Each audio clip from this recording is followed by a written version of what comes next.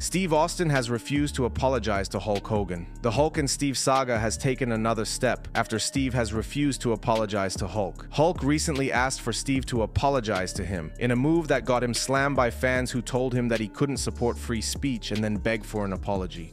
It comes after Steve called out Hulk for speaking for Donald Trump at the Republican National Convention. He gave a typical Hulk-style speech and ripped his shirt off at the end, in a moment that has now gone viral. He doubled down on his message to Steve after Steve slammed him on Instagram, calling him out and saying that he had the right to endorse whoever he wanted to endorse. The feud between the two mirrors the feud amongst Democrats and Republicans in America right now. The whole country is divided, and politics are splitting up friend groups and families like Steve and Hulk. A lot of fans think there is too much hatred and point scoring involved, and both sides have lost sight of the real aims of an election. And now a source has spoken up again on Steve's thoughts and said that Steve will not be apologizing to Hulk Hogan. In their statement, the source said, "Don't expect an apology anytime soon from Stone Cold Steve. He feels like there is a lot of injustice going on in America right now, and he wants to stand up for what he thinks is right. He thinks Hulk Hogan is promoting hatred and thinks he deserves to be called out." Some fans think Steve is well within his right not to apologize after his comments, as he's just stating his opinion. However, other fans think Steve should just apologize to avoid a major falling out between two of the biggest stars of the wrestling world. They say that it's clear that Hulk is being unreasonable and won't change his stance, so Steve has to be the bigger person and apologize for the sake of keeping the peace. One fan said, "Honestly,